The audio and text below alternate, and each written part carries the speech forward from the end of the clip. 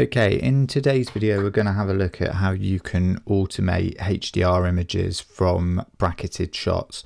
So I did a video previously about exposure bracketing, and I'll link that up above for anybody that hasn't seen it. So it'll probably make more sense if you watch that video first and then you can kind of come back to this. But essentially this is just a video to cover how I would do automated HDR photos from those exposure brackets on quite a quick turnaround. So generally for my post-processing for photos I'm using Lightroom, but for this specifically to automate them you'll have to use Lightroom Classic. So in this video we're going to be using Lightroom Classic rather than the traditional version of Lightroom. So if you've got a Creative Cloud suite, it's probably, you know, if you use it for photography, you probably quite likely got this version downloaded. But if you don't have Lightroom Classic downloaded, just click on it, download it, and then you can jump into this part of the video. So essentially what I've done is just pulled in a load of shots from, it's from an auction property.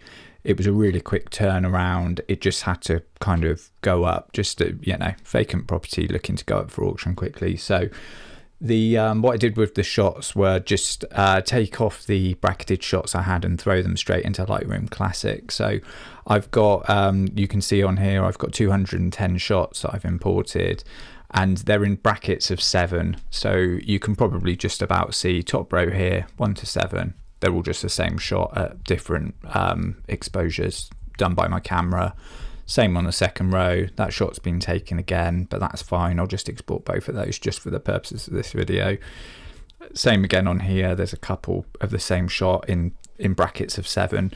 You know, you might do yours in brackets of 3, brackets of 5, you know, different to how I'm doing them, but that's how I've done them, just so you know sort of how this is going to go together.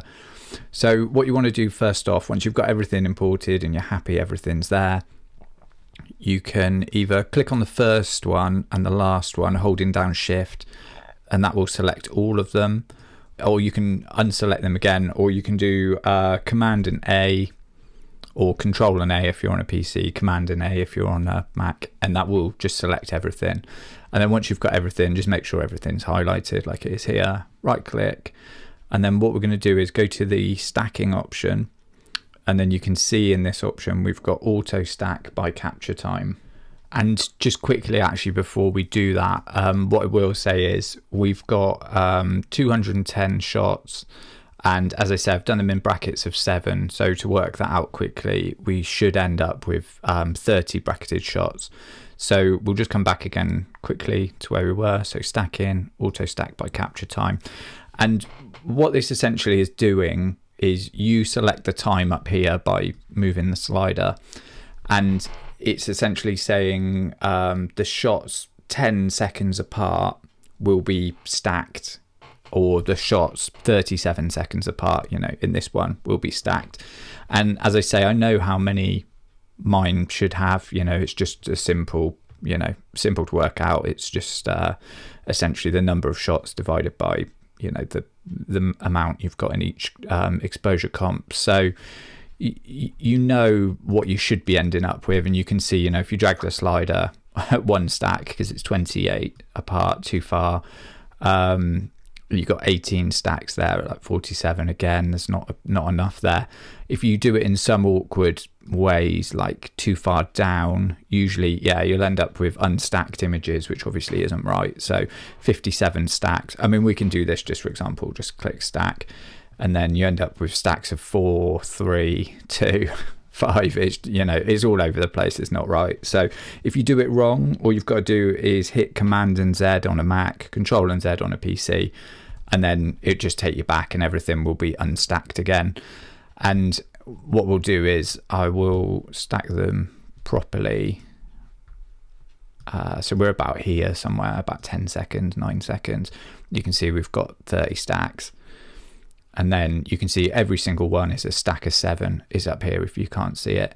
And you can sort of jump into stacks and view what's in there. So if you think images have ended up in the wrong stacks, you can quite easily just kind of check what's in there, and you can always right click on them, go back to stacking, and you can actually unstack them and restack them again, so it's not a problem. So it's yeah, you can easily just go back and do that. But yeah, so now we've got 30 stacks of 7, which is correct. And the next thing we want to do is automate the HDRs. So what I do for that is to highlight them, and then we right click on them, and you can see we've got this option in here for photo merge. And then you can click HDR, and then what will happen is you can see it's added those tasks, and then quite often at the top, there we go, if you just hover over the top bar, it's kind of this thin bar here, you can see we've got 30 operations in progress, and that's essentially just doing the doing those HDR exports. And they're going to export out in the same folder that you drag them in as, but the shots will be prefixed, which we can have a quick look at here. So you can see in each stack of 7 we're ending up with a HDR DNG, so we've got them coming out into there, and there should be, yeah, another one popping into there. And these shots by no means are going to be perfect. What I do is I then take these shots and then I'll drop those 30 shots into Lightroom quickly, go in, make a few tweaks, and then from there, you know, that's where I get my final image. So you're probably going to have to play a little bit with possibly white balance, levels. You know, it's not going to be perfect, but you know, it's going to do things like bring some detail into the windows, and you know, you'll get a bit of a better dynamic range in those images.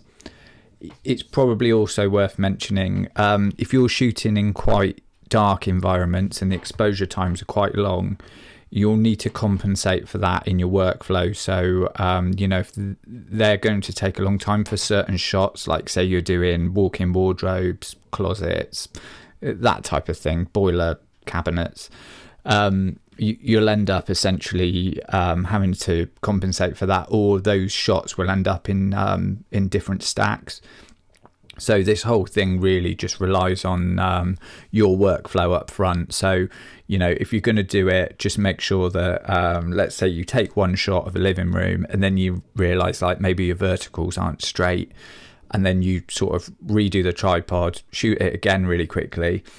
That could potentially mess up your stack. So you've just got to remember, if you're going to take 2 shots really close together, you either delete the first one or you wait the kind of adequate time for you to be able to do it as auto stack at the end.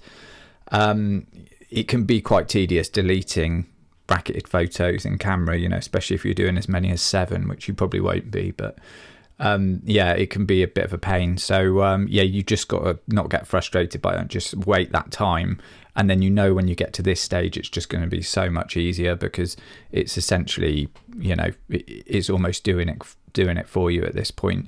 You can see the exposures are coming into Lightroom now, so we've got our HDR there, HDR there.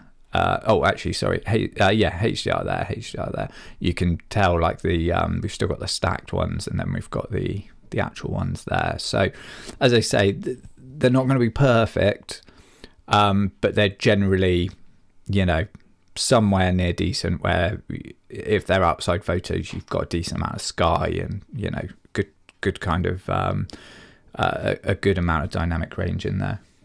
And then, to be honest, once, as I say, you know, it takes a while for it to go through these. You can see we were doing 30, so it's nearly halfway through now. It's this kind of time where I just let it go. Once I know everything's in there and I'm happy with it, I'll just go off, make a cup of tea, let this happen. And as I say, you can see these in here, and you can always, once they're done, what I do is just grab them all, throw them into a HDR folder, and then I'll just bring them back into Lightroom, usually into the normal version of Lightroom, and I'll just tweak them a little further, and you kind of end up with, yeah, you can sort of push it to the images you want. And as I say, this is not, I wouldn't say it's a perfect way to work with it by any means, but for a very fast turnaround, it does just give you, you know, passable HDR shots where you've not had to put loads of time into it, and off the back end of it, you know, you just go there, do the shots, get back, do the kind of do the stacking, do the HDR batch, and then, as I say, once it's out, a few tweaks, and you could potentially have this done in an hour. So it's a really quick turnaround time for it. For more expensive properties, obviously you're going to have to put more time and effort into each shot. It's not going to be as quick and easy as this, but it's just, for me, I find this a very good workflow for those quick turnaround projects where the client wants it right now, and you haven't got a lot of time to A, get there and shoot it, and B, edit the photos. But hopefully this has been useful. If it has, give the video a like. If you've got any questions, feel free to leave them in the comments. And if you want to see more content like this, then please subscribe.